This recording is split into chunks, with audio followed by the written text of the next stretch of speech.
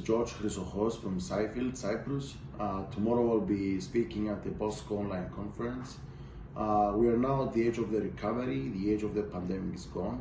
So it has never been more important to invest in secure investments, such as residential and commercial property with very high yields and safe returns.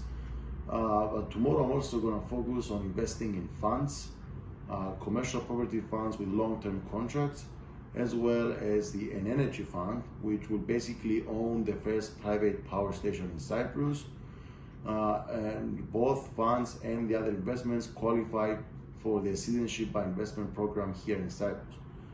The recent pandemic has shown us that it has never been more important to own a second nationality for the security of both your business and your family. So I'm looking forward to seeing you all at 4 o'clock on the 12th of May. Thank you very much.